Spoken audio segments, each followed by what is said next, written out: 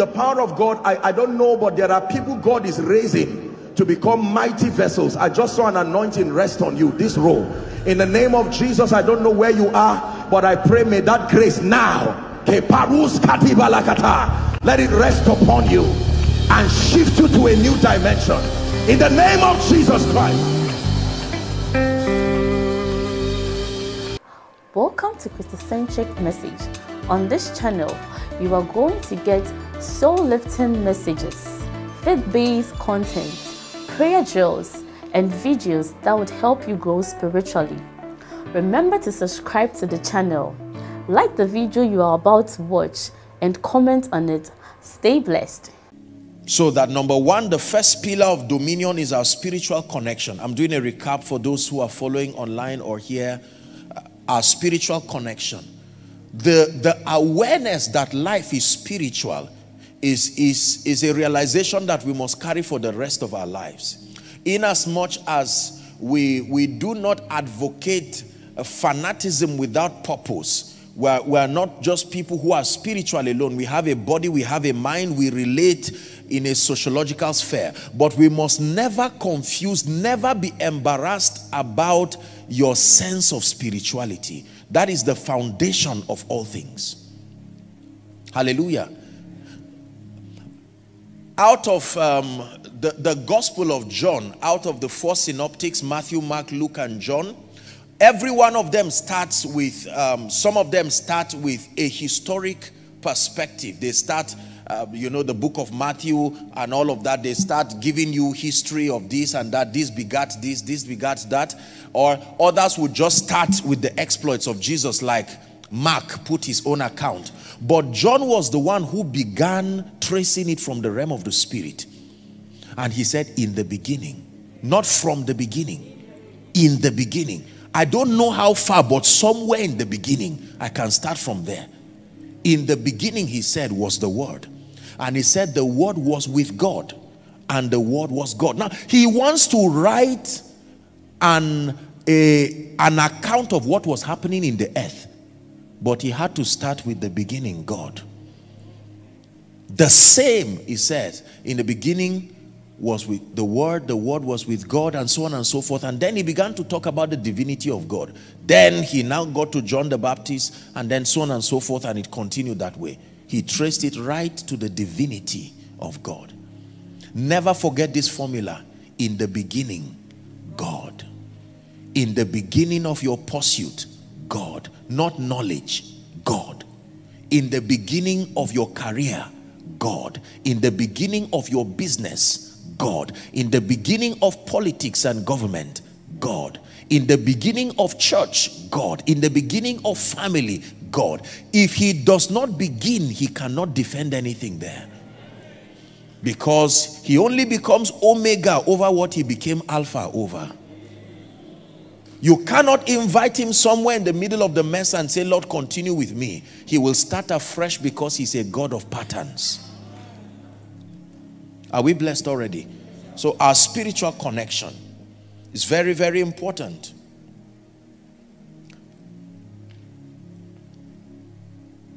It is only by God that we rise. The mysterious force behind our rising.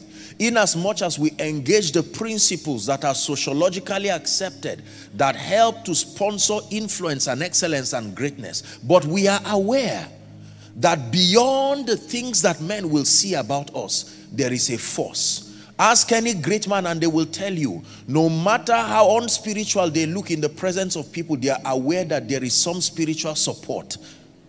They do not stand. Pharaoh was not shouting for nothing. There was a sponsorship of the gods of Egypt. The Medes and the Persians did not shout for nothing. There were spirits over that territory that empowered the speakings of men. It is a risk to be alone. The Bible already said it is not good for man to be alone. A woman is not the only thing that helps a man's being alone. It is not good for a man to do politics alone. It is not good for a man to do business alone. It is not good for a man to start the journey of life alone. There has to be a backing. The God of heaven, who can come as a deliverer, as a support. When David stood before Goliath, he said, Goliath, you come to me with your spears and your bows, but I come to you in a name. I look small, but there is a name. The name of the Lord, the Bible declares, is a strong tower. It says the righteous run to it and they are saved. Hallelujah. Your spiritual connection. Number 2, the second pillar of dominion we began yesterday and we'll take it off from there, is the power of transformation, sustaining superior belief systems. That if you ever want to be given an opportunity to represent the counsel of God at the corridors of power, it will take more than just secular education. It will take more than just a well-intentioned heart. That there is a requisite level of transformation that allows you to be able to represent the counsel of God in experience at a global level. And this has nothing to do necessarily with the limitations of background and so on and so forth. There is no excuse. If at all we want to rise to positions of global influence, where the governments of nations, where territories will listen to the counsel of God that comes upon our lips, then we have to trust God to evolve and to change, to metamorphose into superior dimensions of ourselves that will allow us to be worthy of listening to. Transformation. To be able to sustain kingdom perspectives. Numbers 13. Let's look at Numbers 13. I don't know where we'll stop, but maybe just write it. Let's not read it. Numbers 13, 25 to 33. This was Moses sending the 12 spies to go and spy the land. I want to really walk with time. And the Bible says that a few of them came with a report that God calls an evil report, not a bad report, an evil report. Moses, amazing, we went to the land and we saw. So all of them saw, but now they are interpreting what they saw. And some said, we saw truly the land was flowing with milk and honey, but my God, we saw the sons of Anak, men with 6 fingers and 6 toes. We were like grasshoppers. And God was hearing from heaven. And then Caleb and Joshua silenced them and said, let's go up at once. I know what we saw. We are well able. Let's go up at once. What you see. Now, there are many miracles that were performed in the Bible. But there were a set of people that when God saw, he never left them the way they are. Blind people. God was so passionate about the miracle of the opening of the eyes. Not just the physical opening of the eyes alone, because it was a reflection of something.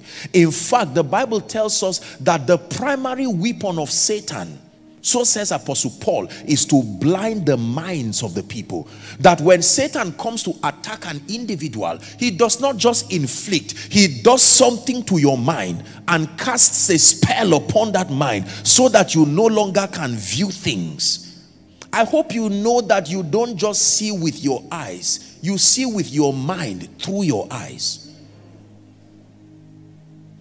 So our interpretation about God, our interpretation about life, our interpretation about success is we view from different vistas, lenses that have been given to us from culture, lenses that have been given to us from a sociological context that promotes mediocrity and so on and so forth. And so when we converge like this, we allow the Holy Spirit through the word to open us up to superior dimensions that translate us and gives us belief systems that can help us to reign and to do well in life. Are we together? Every society, I wrote down here, is a reflection of the value system and the beliefs of its people. Every society, without exception. The dominant value system, the dominant belief system in every society is what controls the people there. In fact, Many of you may have heard, when we deal with demons and all of this, we talk about a class of demons called familiar spirits. Do you know their operation? The assignment of familiar spirits is to study a territory and to study the dominant mindsets that keep certain people in certain ways, and to guard those mindsets, to see that transgenerationally those mindsets continue. This is the assignment of those spirits. So if it's a mindset of laziness, they will protect all of the pillars that make for that mindset to continue, and they continue to market and transfer it from father to son. And then you find out it is the presence of these mindsets that create patterns, negative, predictable cycles. So you can see a society, for instance, that is with predominantly lazy men. I can tell you it's not just spirits. There is an ideology that would have been given to them, transferred transgenerationally, that makes the young men there to believe there is no nobility in dignity. So when they receive of that mindset, those spirits now come and build a fortification around that mindset. We call it strongholds. A stronghold is a belief system that has been fortified by the presence of demon spirits to keep the victim consistently within that circle of thought. So the Bible says, the weapons of our warfare are not carnal, but mighty through God. Are we still together? It says, to the pulling down of strongholds. Then it says, casting down every imagination, is the Greek word yetzah, and bringing every thought, right, to the obedience of Christ. You are not changed until your beliefs change. You may be saved, but just having the experience of the new birth may guarantee your eternal destiny, but it may not guarantee your relevance in the earth. It will take a process called transformation. This is why the Holy Spirit was given to the church. Jesus was mentoring the disciples, and then when he gets to John 16, he says, I have many things to tell you, but ye cannot bear them now. How be it, when he, the Spirit of truth, is come, he says, he will guide you into all truth. He will guide you into all truth. In fact, when you read Ephesians chapter 3 and verse 9, please give it to us. Paul began to mentor the church in Ephesus.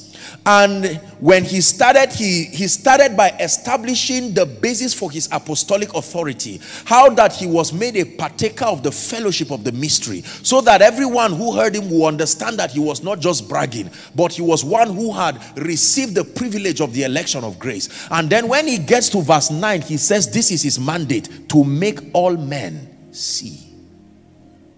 That a man can be given a grace that opens the eyes of blind people. That when you begin to speak to people, you take away the scales that have kept them sometimes for years and for decades.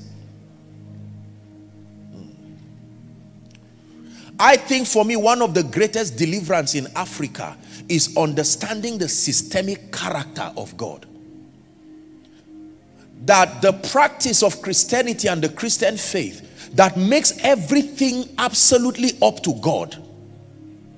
No matter what happens, we come in with that superstitious illusion that we have no responsibility whatsoever in making things happen on earth. And the devil likes that kind of ideology. It is well-meaning, it is sociologically comforting, but it's very destructive.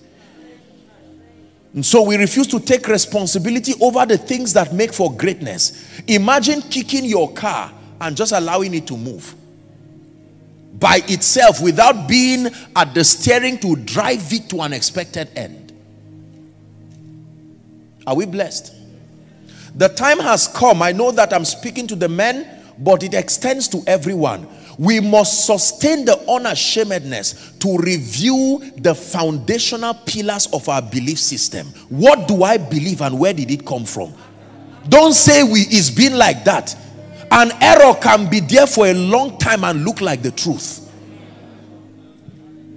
We must sustain the thoughtfulness to begin to probe the foundation of our belief systems, not unto rebellion, but unto transformation. The goal is not so you begin to attack people and say, no. The idea is you are demonstrating your passion for change. Because our destinies will be a reflection. I told you that the results that we have in our lives are a report card. They are telling us the level of growth of our understanding and belief system or otherwise. I love my dear country, Nigeria. I love Africa.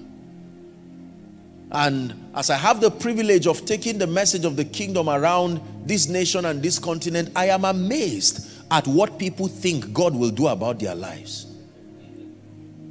I am shocked at the level of irresponsible men who just believe that one day by an act of providence and superstition, their lives will suddenly change. And then they will prove to people, I told you God is alive. Please don't be, I hope I'm not too hard. I'm sorry, but we have to just get this thing down.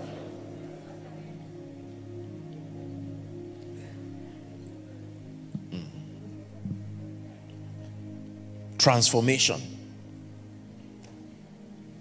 Until a society upholds belief systems that promote integrity, respect and honor, gratitude, diligence, humility. These are priceless virtues that make every society civil. And you see, I told you that when people act, the problem is not what they did or what they do. The problem is the belief system that informs that. That is what must be corrected.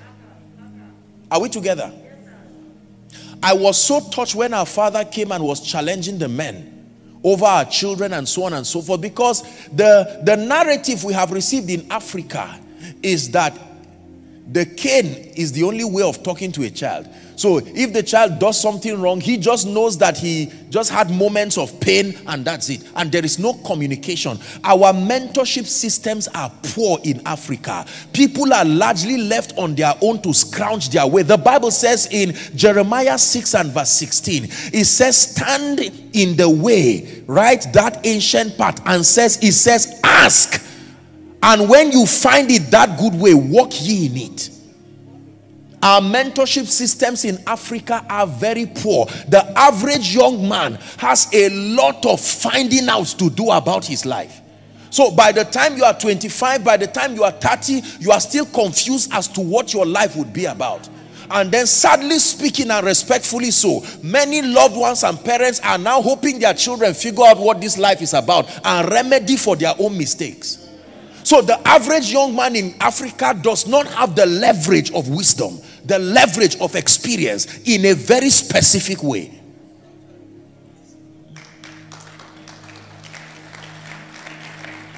And this is something that must be corrected. Do you know what it means to get born again at age 30? It looks young, but that's not an advantage. You've spent 30 years in confusion, gathering all kinds of error in your mind. Now you get born again at age 30 before you argue about the Holy Spirit and receive his ministry. And then if you are fortunate to be under a mentor that now teaches you well, it takes time to know God. It takes time to understand the principles of the kingdom before you start using them. When we give birth to children from age 2, 3, they start going to school immediately. But we delay their salvation till they are 30 and they are 40, and then you...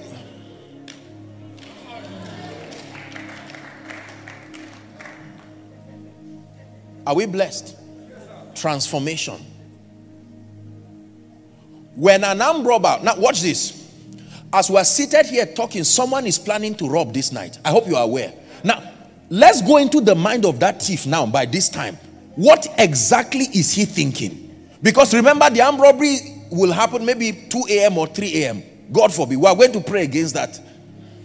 But I'm saying right now, someone is sitting quietly in his house, and an ideology is making him believe that you are so valueless. You do not have anything that you can exchange for a reward. And the only way is to pick up a weapon and go and harass a dear family and try to attack their sacrifice, their rewards for years. Imagine the thinking that convinces a man to actually carry a rifle and jump a fence, the same rigor it takes to jump that fence is the same rigor it takes to read a book.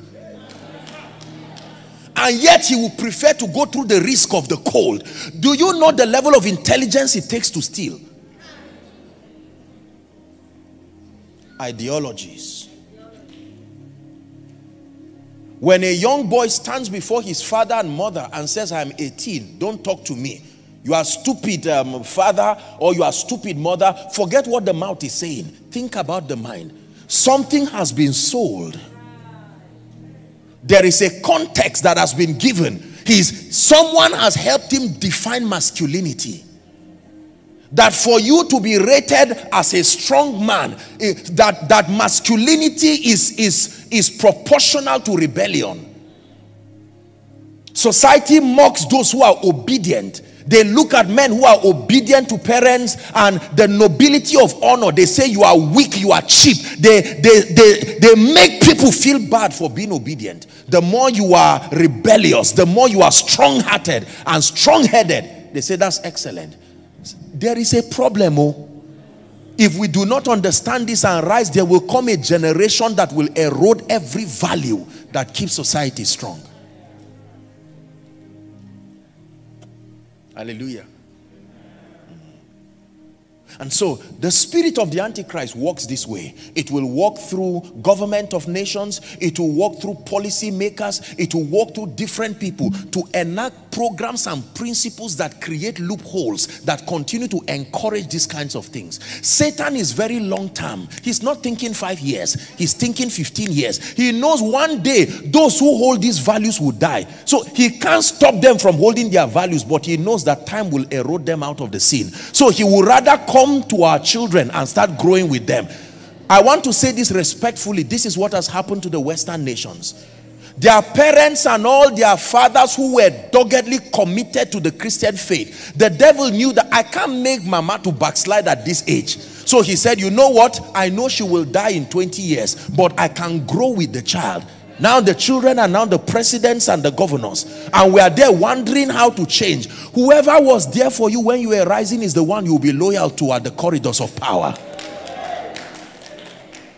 Believers cannot come and want to own a stake in lives they did not invest in. You didn't preach to me when I started my journey. It was an atheist that encouraged me to rise to become a professor, and now I'm sitting as the head of an institute. That institute will be subscribed. It will work as a reflection of my belief system. And now here comes Christians, and we want to just take ownership and have a stake in the life of that man. And he says, where is your history in my life?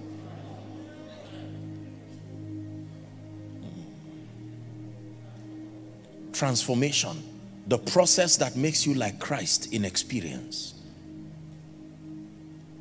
Sustaining superior belief systems. Hallelujah. I told you yesterday, when a man beats his wife, the hand is innocent. The hand only obeyed the mind. Something about his belief system, maybe culturally motivated, taught him that when I beat my wife, she will respect me.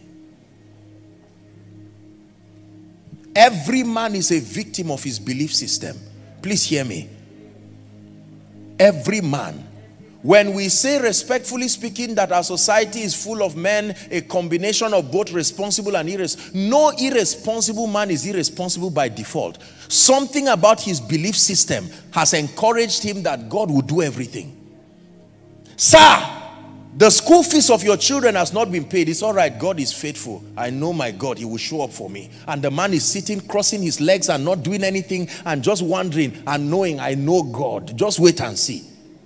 It is dangerous for such prayer to be answered, because that error now becomes a stronghold. When God comes as an act of his mercy for the sake of the children, we think it's an endorsement of our carelessness.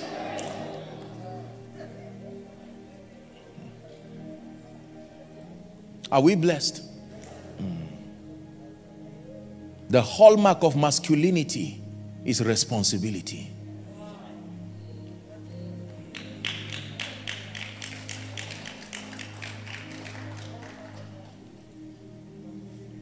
I'm not a politician. I don't dabble into political affairs, even though I'm one person who is very vocal about people of influence. I don't run away from them. They are my friends because they need that dimension of kingdom. But it's amazing how many people cross their legs and expect government to do everything. It's amazing how, by government, I don't just mean federal government, government from their homes. My father, you see a young man of 30 years and he's angry and saying, my father did not give me pocket money. What, for God's sake, what else is the definition of irresponsibility? Now, please, we'll apologize after the conference, but let's just get this thing. Please, don't, I'm not being sarcastic. This is a shake-up. We call it the mandate. Now imagine, and let me encourage blessed people. Being blessed and prosperous is not a curse. Give your children room to understand the nobility of process. Just because a millionaire gave birth to a son does not mean he must become an irresponsible person. There are certain things to be withdrawn from him until he understands the nobility and the honor that comes with process.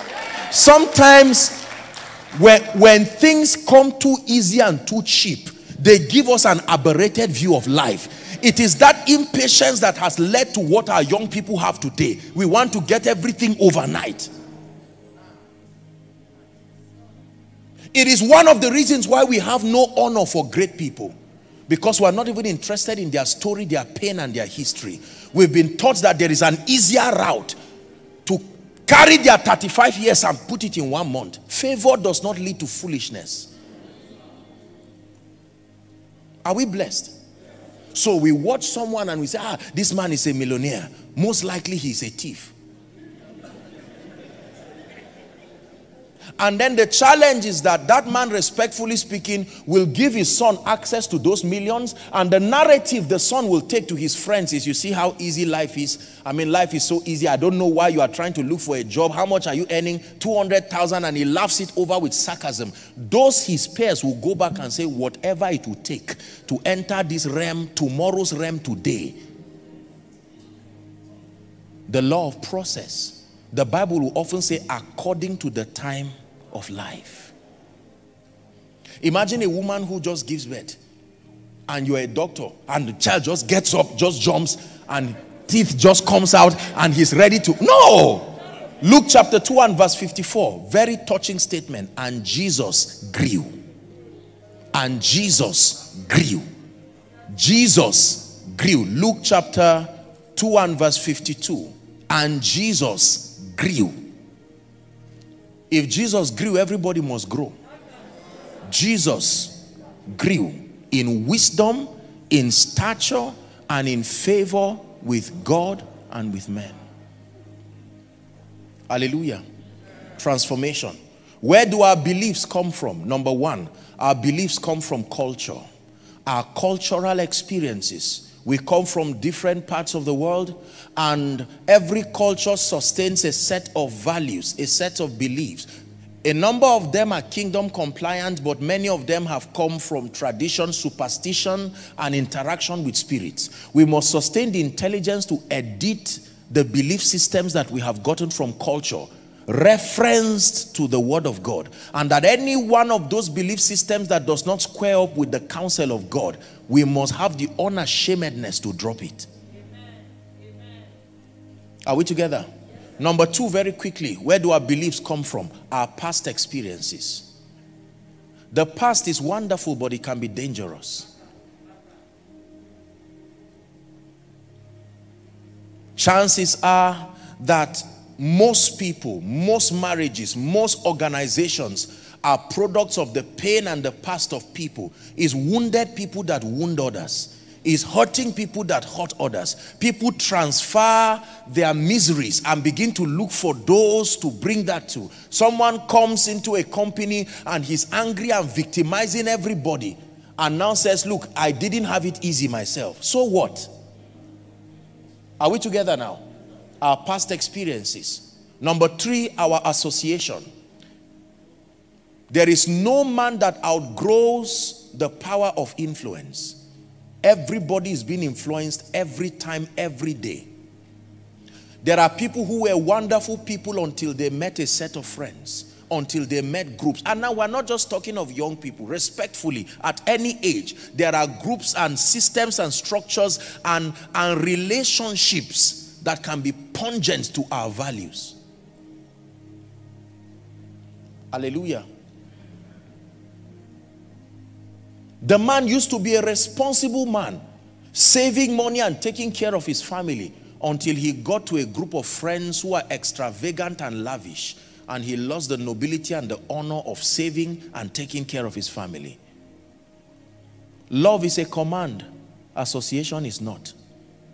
You have the power to choose friends, and you have the power to change if and when those relationships are no longer profitable for where God is taking you to. There's no such thing as we're born from the same neighborhood. No.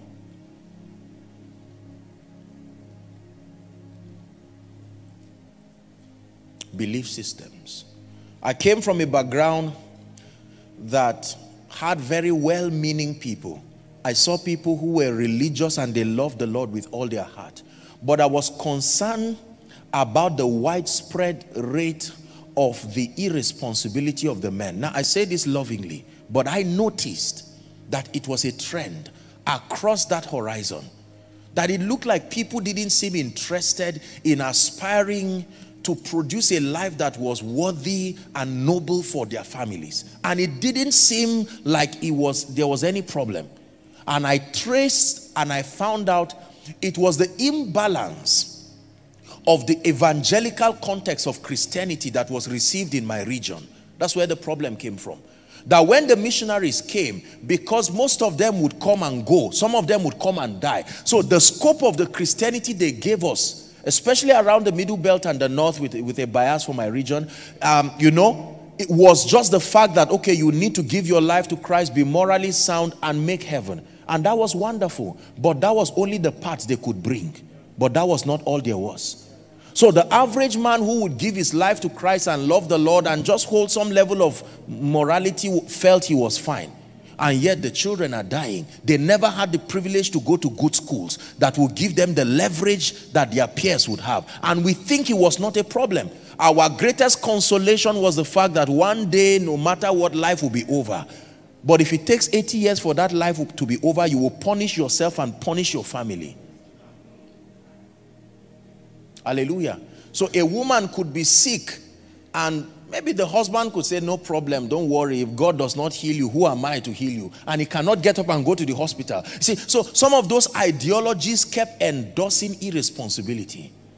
This is why the pulpit is very powerful. It's a mind control platform. Africa is a very religious continent, which makes it easy for our transformation if the leaders and those who are the communicators of those values are sound themselves. Because the average African sits under the mentorship of a spiritual leader of some sort at least once or twice every week. And that means that as men and women of God and as spiritual leaders, we have a responsibility to be contributors to national development by helping to influence the mindset of people. It is my desire and my proposition that a time will come where the great companies in Abuja and this nation will want men from Family Worship Center. Do you know why? Because the mentorship here has already reduced their work. That the average man who comes has been enlightened. Enough. I made up my mind as a man of God that I was not only going to focus on the spiritual development of people. I will prioritize it. But the scope of my mentorship will not end there. It will be wickedness. We must embrace the whole counsel of God and see that people are not only spiritual, but they rise to become tools, not only for kingdom come, but for national transformation. Are we together? A transformed mind. A transformed mind. It starts from home. It starts everywhere. He steals a piece of meat and goes scot-free. And someone sees him and laughs it over and says, you stubborn child. And you do not know something is growing. That is a potential leader who will loot and steal the treasury. Are we together? There is a lot of honor. People cut corners everywhere. Time to write exam and someone is not around. Another person comes to write the exam for the person and the person is smiling with pride. Now, I'm not just trying to be sarcastic. These things are very serious. I'm saying that attacking the individual problems will not solve it. We have to go back to the belief systems. I'm a student of history. And when Adolf Hitler was going to raise a rebellion, one of the things he did was to focus on the mindset of the people. He indoctrinated them and made the Germans believe that they were the most superior race on the earth. It started subliminally until it became a stronghold. And the average German believed that every other nation was under. And this is the same thing that has happened to us in Africa. There is an indoctrination that has made an average African believe I'm a second-class citizen. And so we carry that mindset. We carry a facade of boldness. But the truth is that intrinsically, we have not believed that we can rise to become global in scope. Whether in ministry, whether in politics, whether in government. Thank God for the individuals from the soil of Nigeria and Africa who have defied this narrative and are showing the world the possibilities that can come from this continent and from this nation. The Bible says the same Lord is rich unto all. A superiority mentality is not an arrogant mentality, but that there is a healthy sense of confidence. That the difference between any two people is not their linguistic oratory, it's the quality of their minds. That no matter who stands before you, you are only inspired, not intimidated. Because transformation and growth is a possibility at any level. That means what I did not know yesterday, I can know tomorrow. Please say after me, in the name of Jesus. Say it again, in the name of Jesus. I obtain grace to be transformed. Our mindsets can limit us. Our mindsets can make us poor. We have all kinds of narratives. Oh, poverty is all right. It makes you calm. It makes you humble. I can tell you that narrative is not only, it's an evil report, like that report of the spies. I'm trying not to go ahead of myself. But there are many things that we have received. Now, please don't get angry at whatever those following, maybe your pastor in the church you attend. Don't get angry with your parents or the leaders that were not able to give you they did their best with what they knew to do. But you cannot remain at that level. And in this conference, in the name of Jesus, God is shaking off mindsets. I'd like you in 1 minute, if you can, please lay your hands on your head and say, Father, every belief system that I have received that is not profitable for kingdom come, is not profitable for my spiritual development, and is not profitable for national transformation, in the name of Jesus, I declare that it is pulled down. I declare that it is pulled down. I declare my unwillingness.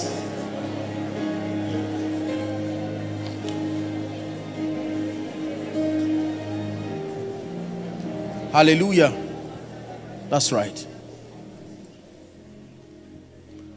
It's in you, Lord. It's in you, Lord. We know there's more that's found in you. It's in you, Lord. It's in you, Lord. I know there's more that's found in you. Regardless my background, this is my commitment. And I will never settle for less. I know there's more that's found in you. In ministry, in business. And I will never settle for less. When I know there's more that's found in you. Please sit down. Listen. I had the privilege to be greatly mentored by Dr. Miles Munro of blessed memory. And I pray for an opportunity to stand before him in heaven and say, thank you, sir, that you were born.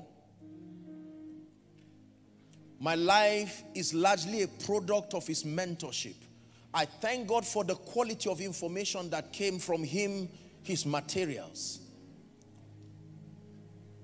The night he died, I was at a conference somewhere in the South. And I got up that morning with a text, and I was told that this great transformer who has shaped the mindset of nations, he was an advisor to more than 16 presidents, yet a kingdom man. He showed me a dimension of ministry that the scope of my relevance should not end in the pulpit. If I can only talk when I'm holding a mic, then I'm a failure. I should be able to talk to government. I should be able to stand before a parliament and communicate kingdom values intelligently without fanaticism. I saw the value of transformation in the life of this great man. And when I was told that morning he had gone to be with the Lord, I sat on my bed and tears came out of my eyes. And I said, Dr. Miles, even though you are dead, you still live in us. And we will become promoters of your ideologies. We will cause the governments of nations to see that Christianity is not a nuisance to civilization.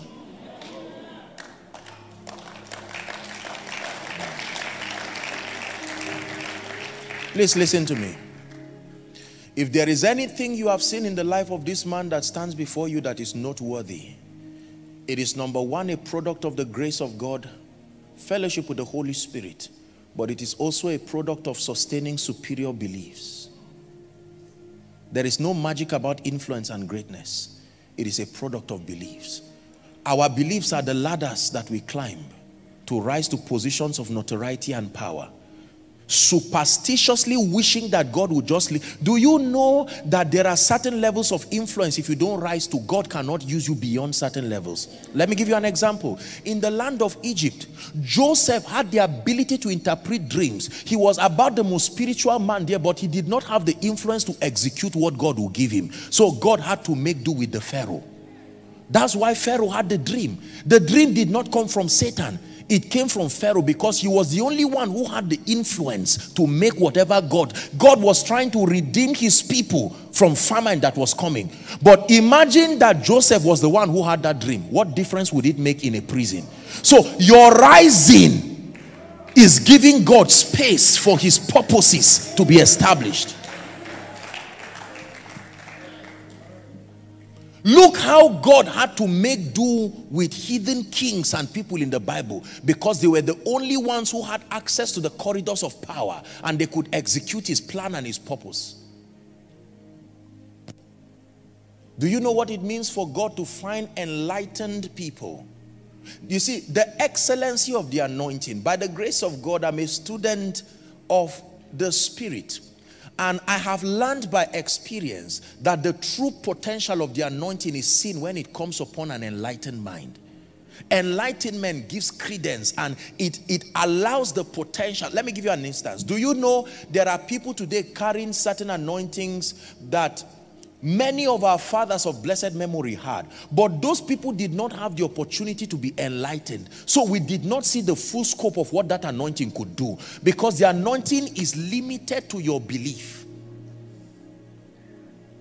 Now, when an enlightened mind carries that same anointing, it can allow all the multifaceted dimensions of it to find expression.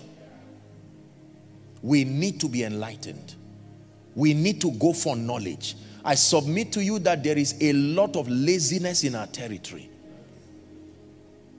Our passion for entertainment, respectfully speaking, has outweighed our passion for knowledge and the discipline of growth. The average young man is concerned about just enjoying himself, no knowledge. A young man will sleep from 8 o'clock till 10 o'clock in the morning. You cannot be great that way. God is not unjust. Are we together? And it's unfortunate for the narrative that has been given, especially for many who want to get into ministry, because we've been given a narrative like ministry is just a cheap route to success quickly. When you fail in every other area, just be a minister and you can get honorarium, you can get money, you can get tithe. It's a dangerous narrative. I told you yesterday that the miraculous will attract multitudes, but it is your wisdom that attracts kings. Most kings are not in need.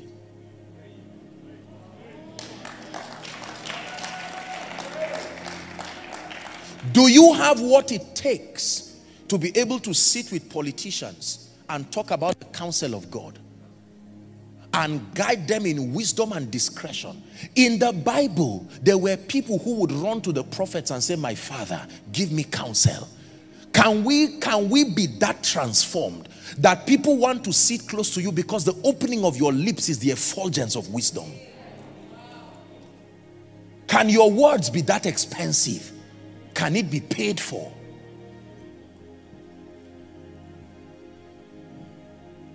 Are we blessed?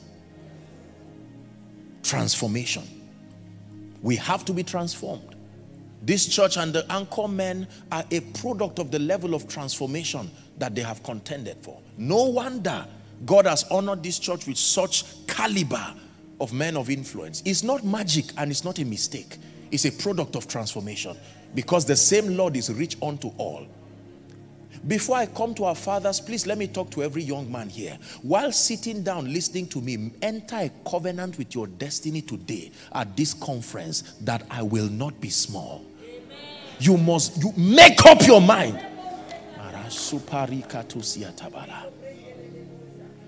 For some of you, that may mean avoiding premature manifestation and go back to the drawing room of your destiny and say, I have to start again.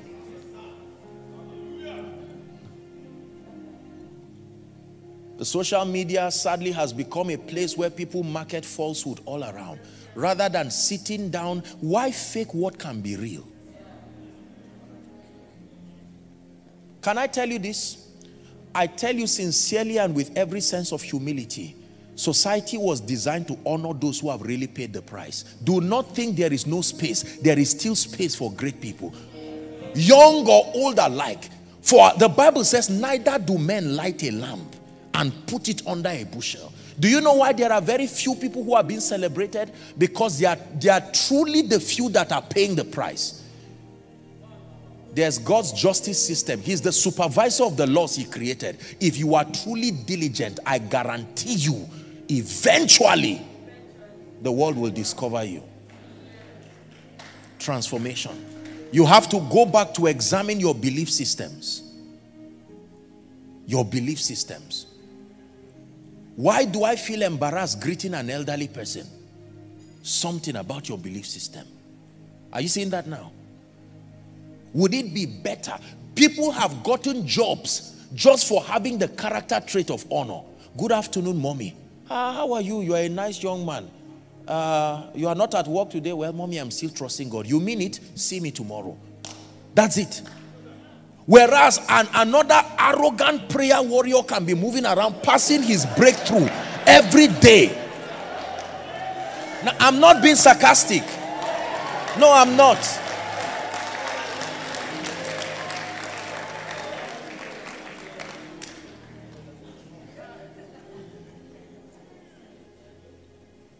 When I stepped into this place, I took out time to honor our mother. I came, I honored our father. Most of you will see me stand here and just greet them and all of that. In your mind, you are saying, it's not necessary. Could that be why you are where you are?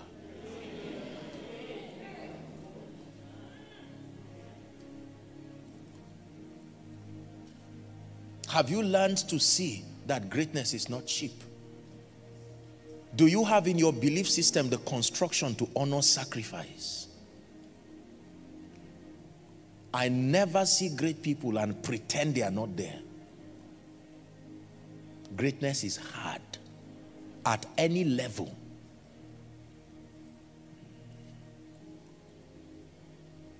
Are we blessed? Transformation. And I believe we can sustain superior beliefs. 2 keys I will give you for transformation. Number 1, you want to be transformed, you must recognize that your current belief systems are limiting you. An unashamed recognition that your current belief systems may be limiting you. It is true. Do you know, I am so passionate about the areas of ignorance in my life. I thank God for what God has done and is doing in my life. But I continue to ask the Lord, expose to me what I do not know. Thank God for what I know and thank God for the result it is producing. But what else do I not know about leadership? What else do I not know about ministry? What else do I not know about responsibility? Until you become a searcher, you will not find. The Bible says, seek and you shall find. It will not come to you seated. So there has to be a recognition that there are, every result that you desire in your life, there is a belief system that controls it. Merely wishing for that result. I want to become a kingdom millionaire so that I can supply resources. Very, very good desire and a very good mandate. But there is a belief system. There is a construction. There is an understanding that sponsors that. The captains of industry are not there as figureheads. In most cases, their sacrifice and their belief systems took them there. And they have the intelligence to defend what God has given them there. So number one, you must recognize the need. And you must keep that need ever before you. Do not allow any level of success to peg you. Number two, you must contend for quality information from the life of those who have results. When you want to become transformed, you must keep biases aside, because you will be forced to read material sometimes of people you do not like. But if they have the results that you desire and the results are kingdom compliant, then you must drop your ego and get it. Oh, I don't like this professor. I don't like this author. I don't like this commentary. I don't like this dissertation. I don't know who. You have to just submit yourself and listen. Hallelujah. When you go to a very good restaurant to eat, you don't say who cooked this food. When the person who cooked it is almost none of your business. You just see the presentation, you like it, and you can eat or bring your guests. That's how it is. Every result is governed by a belief system. Apostle, I want to become an exceptional. I notice my company has been nosediving. I once was doing well, but things are not working well. I understand, and we are going to pray. But much more than just prophetically speaking, there is a belief system that must be introduced into your understanding from a corporate standpoint. It may mean going to study other related companies to find out how they are thriving through storms. Are we together now? It may be that you may need to be part of other superior associations that are profitable. There are many steps to take, but it starts when you realize that you must grow. I don't only study the Bible. I study relevant materials that are kingdom compliant, because it's not only Christians I'm talking to. It is my goal to be able to talk to any class of people and communicate the intelligence of the kingdom. From a psychological standpoint, from a spiritual standpoint, from an intellectual standpoint, from a sociological standpoint. I want to give God as much space as he can find in my life to be glorified. And I will not limit him with my arrogance and my ego. Are you willing to go that far? If we came for this conference to be transformed, then here's something that is blessing us. Transformation. You are a pastor, you are a man of God here following online. I beg you in the name of Jesus, please sit down and study. Please sit down and study. Please sit down and study. Just waiting for invitation and waiting for people to clap for you for nothing. Human beings are not stupid. Not everybody is a fool. People will not invest time and hours and their reputation to sit down and hear nonsense. No. We must trust God for grace. The grace that gives us the intelligence to speak to kings. When you serve kings, you will receive the reward of kings. Hallelujah. Praise the Lord. Transformation. Buy the truth. Sell it not. Buy the truth. Reduce recharge card and buy books. Reduce excessive clothes and buy materials, for heaven's sake. Sit down. When people are snoring, you are praying. Lord, I know that my world will hear me, and it is for the sake of your glory. Sleep, slumber, wait. I will attend to you in the future. For now, there is a generation that wants to hear God's counsel in my lips. And while you are saying that, God, who is a supervisor of his laws, is watching you where you are. I made up my mind as a personal commitment that every area the Lord would want me to be relevant, whether it is in ministry, in leadership, whatever area, I will strive to get to the zenith of my competence. It is still my aspiration, and I am honored to see the fruit of the little that I've done so far. But I know there's more that's found in you.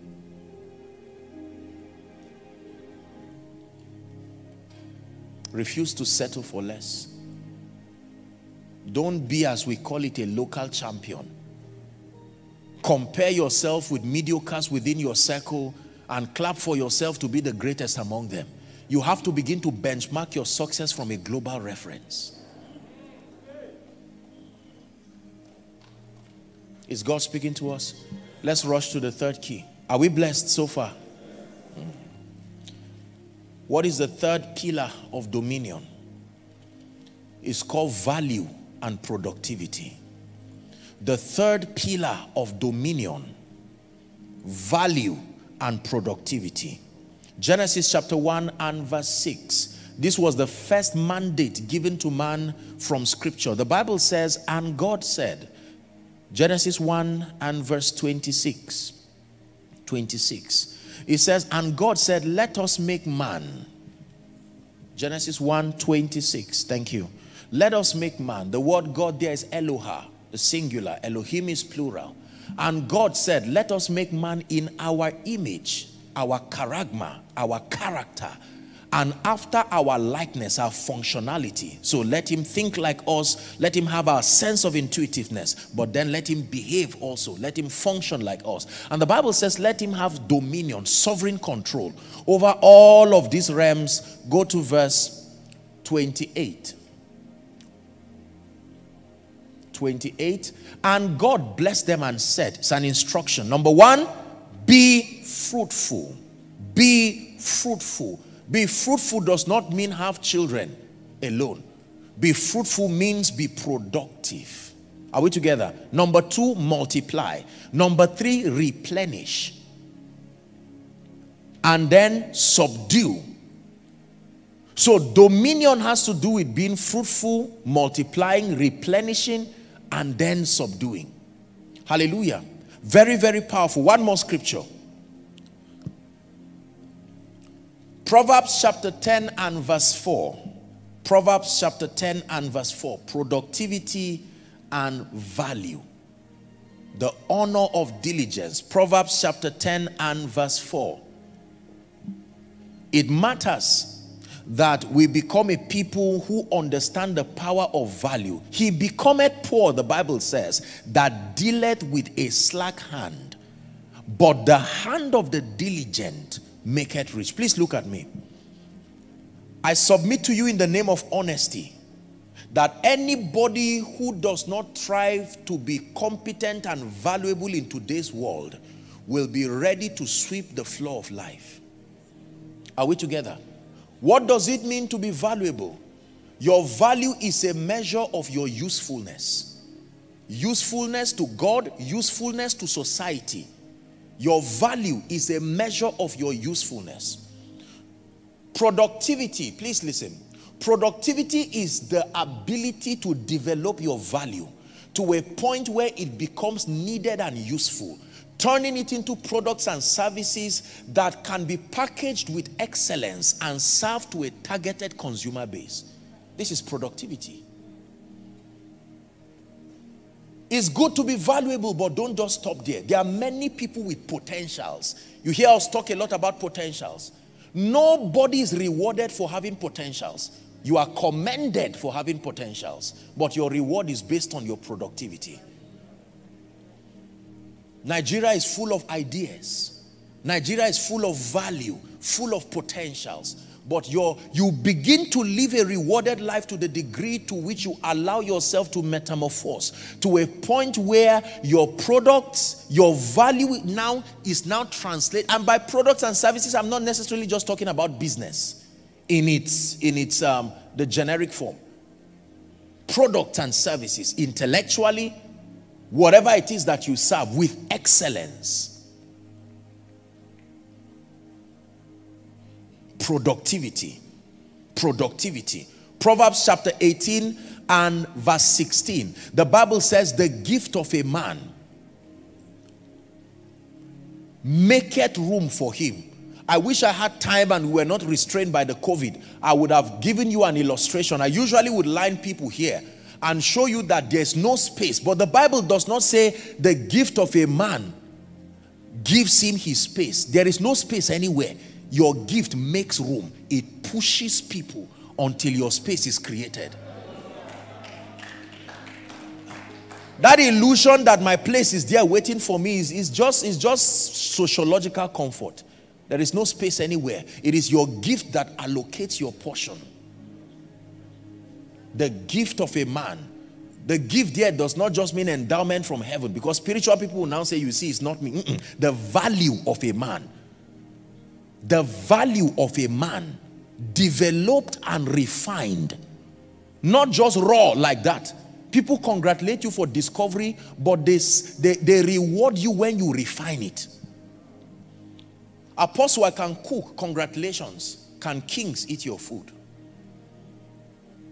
It's just a talent within me. I don't know. It came by itself. God honored you with his mercy. You did not develop it. He gave unto one 5 talents. He gave unto one 2. When he came back and met them still looking at it like that, he said, you are an unprofitable servant. That means whatever God gives you, he should not meet it the way he gave you. Hallelujah. Please make up your mind that I will be diligent. In this conference, we kill the spirit of laziness in the name of Jesus. Mental laziness, physical laziness, any and all kinds of laziness. Make up your mind that I will be diligent. I will be diligent. Don't sit down and envy people who are rising and get angry and wish they fall to comfort you. No. Just trust God for grace to continue to contend. Hallelujah.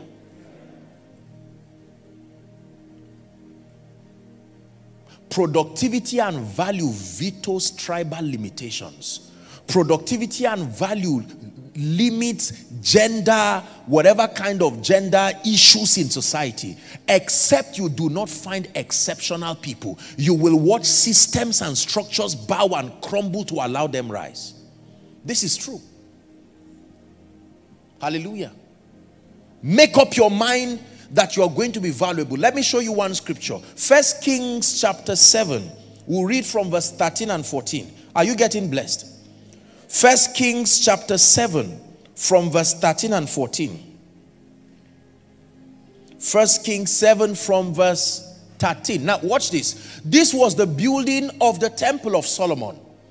Solomon was building a temple for the Lord, and then he was trying to get all the human resources that will be part of that temple. I hope you know he wanted to give God the best. Now let me show you how kings work, because we are talking of influence.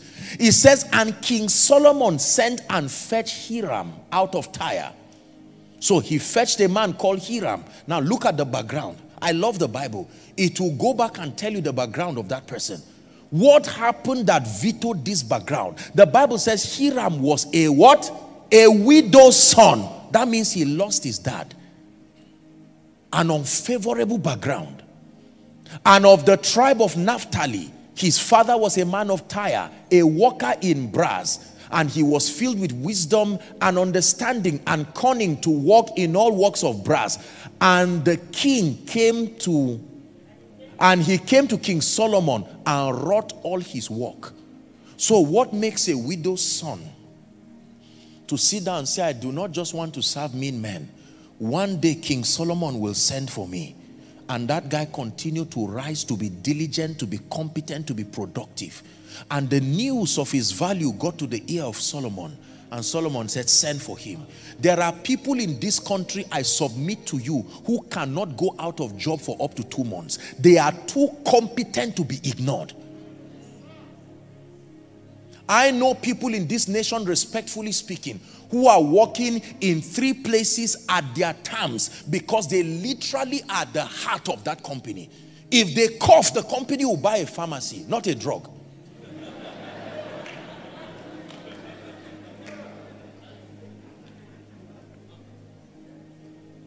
Why must you think about me when you are reducing people?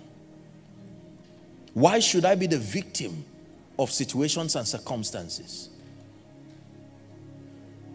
Make up your mind. Mediocrity is dangerous.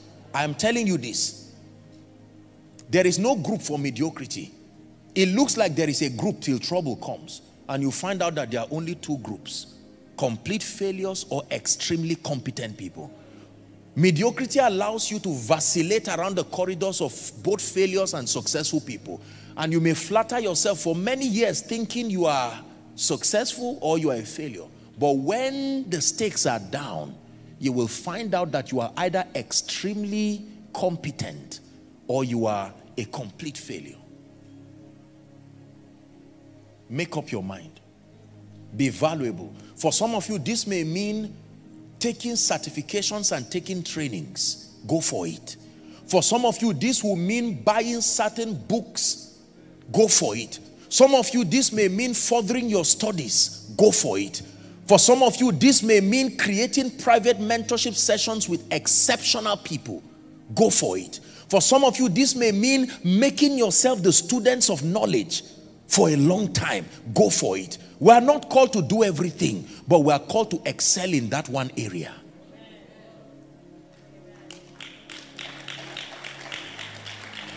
Hallelujah. To excel in that one area. I made up my mind as a man of God, and I'll say this humorously, I made up my mind that by the grace of God, I will never stand on any man's pulpit and preach. And afterwards, they just clap and say, wow, that was nice. That's the door. Just go out and one day, by the grace of God, in the name of the Lord, as our paths cross again. No. I found out that there's no traffic with the stars. There is enough space. And do you know, from anywhere you stand in the world, you see the stars. I may not see what is happening somewhere in my Tama right now, because my view cannot get there. But when it rises to the cloud, everybody can see it. You want to be seen by everybody? Don't pressure them to see you where you are. There are too many obstructions on the ground. Rise.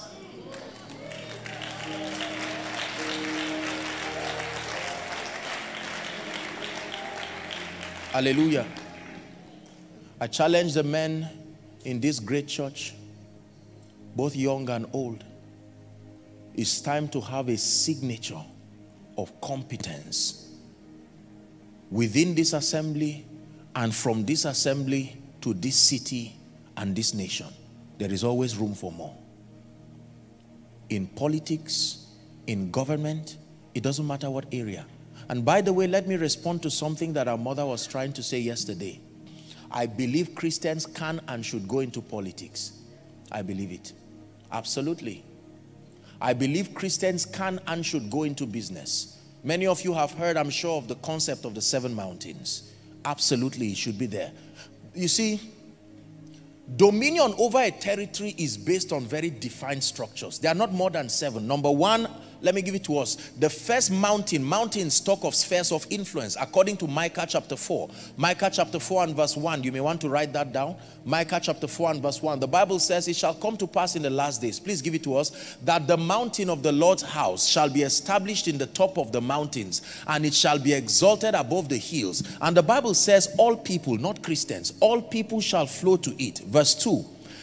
And many nations shall come and say, come, let us go up to Family Worship Center and to the house of the God of Jacob, for he will what? teach us his ways, and we will walk in his paths. For the Lord shall go forth from Zion, and the word of the Lord from Jerusalem. And so we know that there are 7 mountains that control the activities of men on earth. Let me try to run them. I hope I remember all of them. Number 1 is called the mountain of religion. That is where the spiritual conviction of a territory is shaped in. Every territory has some sort of religious loyalty and religious affiliation. And there are people, in our case now, we call them pastors, we call them priests, and so on and so forth. They are mandated to shape the religious conviction of a territory. Number 2, the mountain of family. Our father did enormous justice to that. Every armed robber came from somewhere. Every troublemaker came from somewhere. Are we together? And so it matters if we can salvage the destinies of people at that family unit, then we can be able to project a culture in society that brings glory to the name of the Lord. Family is very, very important. Very important. Number 3, the mountain of education. This is where the intellectual convictions of people are being shaped. It is very important. Did you know that most of our children spend a major part of their life opening their spirits to their teachers for a very long time, walking by the 63-4 system? Imagine the amount of time in a young man's life committed to listening to another voice. And it matters what we listen to. Hallelujah. It is the reason why we continue to trust God, that God will grant grace, that our schools will be model places, that you can trust the kind of training that your child is receiving. Not just the secular curriculum, but inculcating these values also. Because the subject is not the only thing the child is learning. The child is also learning the attitude of his teacher. Hallelujah. Praise the name of the Lord. So it's important. Education, very important. Number what now? Number 4, the mountain of politics and governance. It is my prayer that God will raise spirit-filled, anointed people, but intelligent people too. I have observed, respectfully speaking, over the years, that most people who want to get into politics, who are of Christian convictions, do not stay to pay the price to understand the wisdom of operating in the cosmos. And so they carry the ideology of church and believe that the sphere of politics is like a Christian praying in tongues all the time, and they meet a rude shock. I've had the honor and the privilege of talking with a lot of politicians, and I can tell you, for many of them who are people of God, they think spirituality is always mentioning the name of Jesus in secular places. Not necessarily so. We're talking of having a kingdom sense. But look at Daniel. Daniel reigned through the dispensation of 3 kings, and none of them could do without him.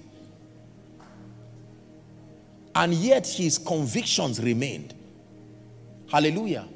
Praise the Lord. So it is important. I believe that believers should join politics. But I will tell you sincerely, if believers join politics just with the mindset of church, they are going to be in trouble. I'm not saying there's anything wrong with the mindset of church, but there has to be that wisdom of being as sheep among wolves and being as wise as serpents. The wisdom of living in the cosmos is different, because not all men have faith. There was a time that it was not Paul's anointing that defended him. It was his intellectual prowess. He needed to outsource certain intelligence from the archives of the people within the territory. So I challenge politicians, and I pray that God will put it in the heart of someone to be able to have mentorship institutes for people who are prospective politicians, so that right from the infancy of their ambition, they begin to be mentored. A non-partisan platform that begins to build people, inculcating in them the mindset of leadership and governance.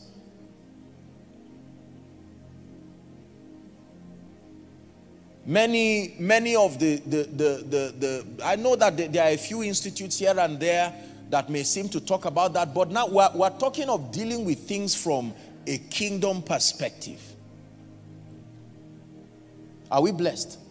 Politics and governance. One policy can frustrate your serving God forever. Just one. You can fast all you can, roll on the ground, but one single policy. Was it not because there came another Pharaoh who knew not Joseph? That was the beginning of the trauma and the captivity of the Israelites in Egypt. Joseph rose to a point of notoriety and saved his father and his brothers from hunger, and they came and lived in Goshen. And the Bible says that God honored Joseph so much, and he had the opportunity to marry the daughter of Potiphar, the priest of On, and then he became a great person. A name was given to him, and he ruled in justice and power, and God's people were preserved. Hadassah, the lady who we call Esther, it was her rising to the place of power that saved the Jews. Otherwise, there was a man there called Haman. Haman was not even a king. Haman was someone in the system who had an agenda to annihilate the Jews. But it took an Esther. Sometimes it does not take weapons. It just takes influence. The influence enough to be in the corridors of power. Please pray for politicians, especially those who are of the Christian faith, and encourage them. Encourage them. Are we blessed? Number 5. Thank you. The mountain of arts and entertainment. This is where our idea about success and the celebration of it comes. When someone wins and opens a bottle of champagne and pours it on his head, you see your little child will go and carry a bottle of malt and pour on his own head too. It's called influence. The child is being mentored subliminally that you celebrate success by extravagance. And you will think this is just a little boy until you see what he does with your car. Until you see what he does with whatever it is that God has given you. It is important. Today, respectfully speaking, we have all kinds of narratives about success. And it came because the mountain of arts and entertainment has cultured us into thinking that the more expensive you are, the more successful you are. The more outspoken you are over several things, the more, we have all kinds of ideas. There needs to be people there who God will help them, and when they are celebrities and the whole world looks at them, they can point them to Jesus. And said, I'm not ashamed of declaring. I've always said this. Imagine if Michael Jackson said Jesus is Lord, even by mistake. He would have won more souls than many crusades put together.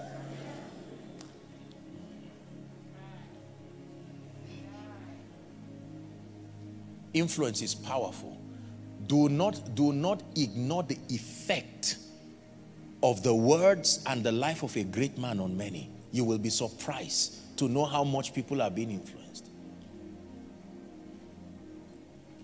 One day someone will stand and break his head in the front of people, and you'll be surprised how many other people will break their heads. And while you are laughing and say this is sarcastic, you will be, influence is powerful. People will do what they see done in the life of great people. That's why God must take a lot of people who are his people to the position of greatness so they can demonstrate to the world how to celebrate from a kingdom standpoint. Hallelujah. By the time a man is being celebrated and the whole world is looking at him and waiting for what he will say, and all his business associates and all the people within his sphere of influence, they are standing and watching, and he tells them, let me show you how we celebrate God in this kingdom. We do it on our knees. Lord, you are the giver of every good thing. You cannot deny his success because the results are there. And so you will not know when you will join on your knees. You were not supposed to kneel down, but his success forces your knees to touch the ground. Arts and entertainment. And then the last is the mountain of finance. Or media, really. The mind control system. You can hear one thing from a 5 minutes video that will take you 2 years of praying and fasting and deliverance to get out of your mind.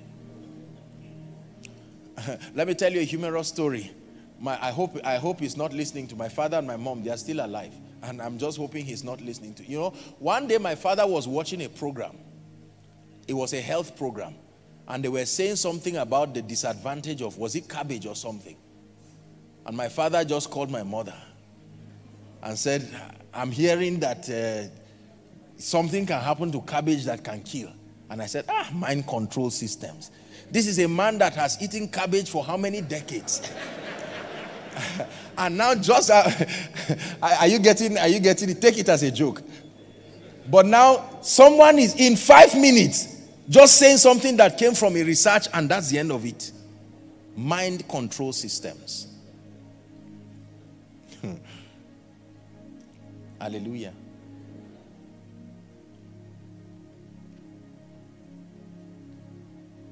The last is the mountain of finance. This mountain is very peculiar because it controls other mountains. All other mountains need the products from this one. Our world today is economically driven. It's an uncomfortable truth, but it's so. Proverbs 22 and verse 2, and then also verse 7. The Bible says, the rich and the poor live together. It says, God is the maker of them all. Very, very frustrating statement. Why didn't he just say men live together and God made them? What sort of stratification is this? Very, very insulting, ego-stinging statement. The rich and the poor, they live together. And then he says, God is the maker of them all. He never said God made them so. God made men and they stratified themselves. But that is not even the disturbing verse. 5 verses later, verse 7. Then the Bible tells us, let's go to verse 7, please. It says, is it verse 7? Please look. No, same scripture, 22 and verse 7. Read it if you're a Christian. 1, 2, read. Influence now.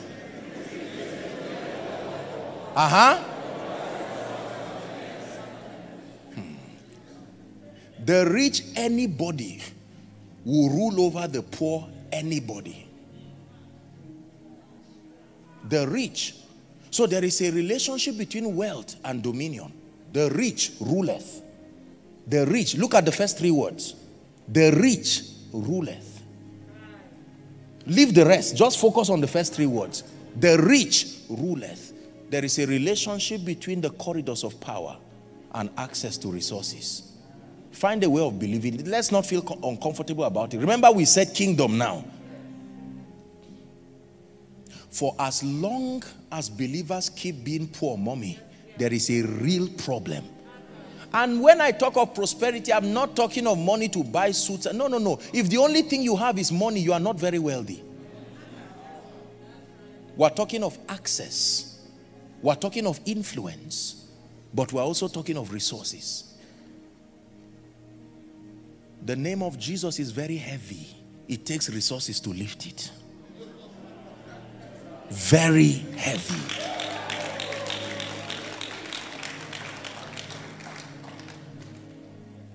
As the Anchor Men's Fellowship, only God knows what it would have taken to put this program together. Only God knows. It takes resources to train your child in a good school so that he's not corrupted by the neglect that comes from the carelessness of, many platforms, educational platforms. There is a relationship between resources and peace. Yes, sir. When Jesus was preaching in a crusade, the tribute collectors came. Is that true? So every time you are serving the kingdom, who will come? The tribute collectors. And they came and said, you are preaching here and you've not paid tax. And Jesus said, give to Caesar what belongs. I'm showing you how to be a peacemaker. Give to Caesar what belongs to Caesar, and to God what belongs to God. So a peacemaker is one who has enough resources to give to Caesar what belongs to Caesar, and to God what belongs to God. Many believers have ignored it. Rent issue and house issue can erode your prayer life more than you know. You will be shocked and surprised that you are praying and you even forget that you are talking to God. These are believers. In the name of honesty, let us be very, very sincere. Yes, sir. Yes, sir. God forbid, but there are people who have had issues with their health, and the amount that they spent within 1 month was probably someone's bill for a lifetime. Satan knows that whoever controls the resources makes the rules. We must trust God for grace to be able to rise to that position where he will grant us an opportunity to serve his purposes. 7 mountains. Let me just talk on one more area and we're done. Is that fine? So we spoke on our spiritual connection, transformation, diligence. Please be diligent in the name of Jesus. Make up your mind. Don't sit down wishing for resources to come. Don't sit down wishing to rise to a position of notoriety by default. Dearly beloved, I hope you were blessed by this message. Do not keep the video to yourself. Share to as many as you can to help them bless. Check our homepage for more of our messages. Subscribe to the channel, comment on it, like it. See you on our next video. Bye. Pray, pray, pray for your destiny. Salaskade bashkana kata branda katekatos. Kete branda kata pakotos koto brekete lekata. The phase of development. Lord, grant me the discipline